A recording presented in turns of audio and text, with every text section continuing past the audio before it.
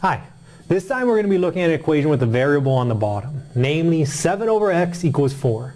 When the variable is on the bottom, this tends to be the most intimidating questions for students. And I'm going to show you two different ways of approaching it. So, that's 7 over x, kind of an ugly looking x I've written there, but 7 over x equals 4. Well, one way is, again, we want to get x on its own. But if it's on the bottom, we can't get it on the own. If I divided both sides by 7, I'd still have a 1 up there. So it's not going to be on its own, meaning I got to get x over. If I multiply both sides by x, it'll at least remove it from the bottom. Still won't be on its own, but I'm getting some progress. So I'm going to multiply both sides by x. And remember, the dot representing multiplication, good idea in this case so I don't get too confused. Also, multiplying by x over here. So these will cancel.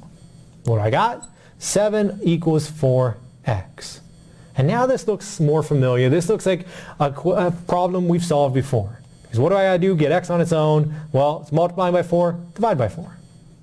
Divide by 4. These will cancel. And I got 7 over 4 equals x. But there's another way you can go about it. That of inverting both sides, which is a really fancy way of saying flipping both sides. Right now, I can think I've got 4. Well, you can really think that's the same as writing 4 over 1. Dividing by 1 doesn't do anything. So I've got 4 over 1 on this side, 7 over x. I can actually flip both sides and get x over 7 equals 1 over 4.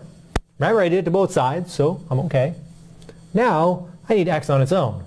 Well, right now we're dividing by 7, so I can multiply by 7.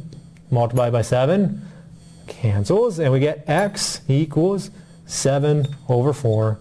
And as always, our answers match like they must. So, two different ways of solving it, both work.